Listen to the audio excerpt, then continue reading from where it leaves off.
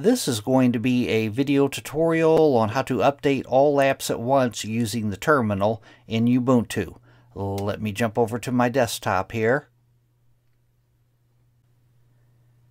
I am on my desktop now. To update all of your apps at once using the terminal in Ubuntu, it's very easy to do. The first thing you want to do is open up your terminal.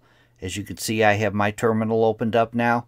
Then you want to type in a couple of commands. The first command would be sudo apt update. You want to hit enter. It'll ask you for your password. I'm going to type in my password and then hit enter. What it's doing right now is going through all my packages and seeing if there's any updates available.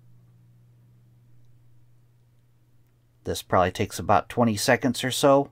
Mine has finished. It tells me right here I have 31 packages that can be upgraded.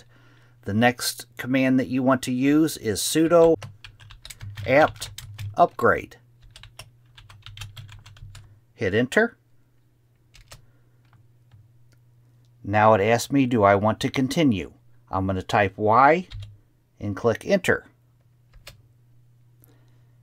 Now, depending on the speed of your computer and how many updates that you need to do, it could take a minute, it could take 5 minutes, it could take 10 minutes.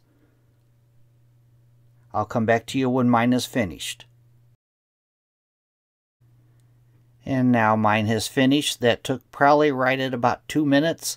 But like I said, it just depends on the speed of your computer and how many updates that need to be done. That is how to update all of your apps at once using the terminal in Ubuntu. Thanks for watching.